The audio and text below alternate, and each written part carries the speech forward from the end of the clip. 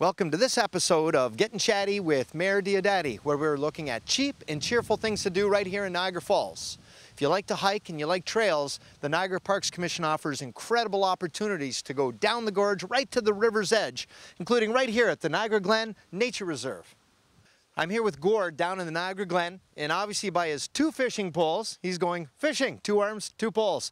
So Gord, what kind of fish can you get down here? I understand it's some of the best fishing anywhere. What kind of fish can we expect to find? You know what? I agree. It's really one of the better spots to fish. Today I'm going to try for carp, walleye. There's muskie down here, salmon, bass, sheephead, catfish.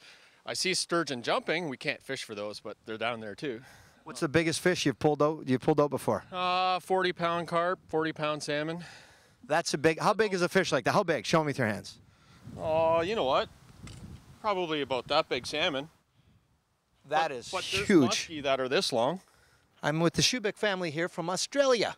And quick question, folks. So what brought you down here? How'd you hear about this trail and what are your plans? Well, we went to Niagara Falls the other day and just grabbed a brochure from the information booth and saw some wonderful things along the Canadian side, so we thought we need to come check it out.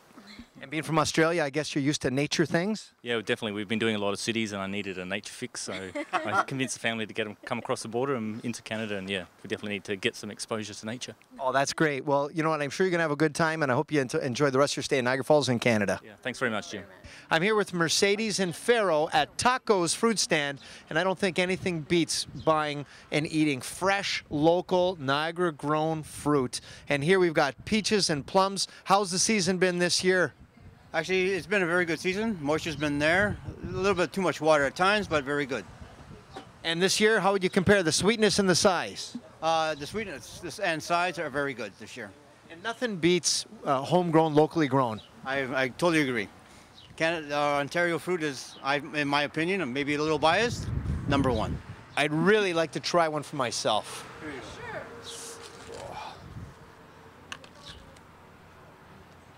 That is amazing.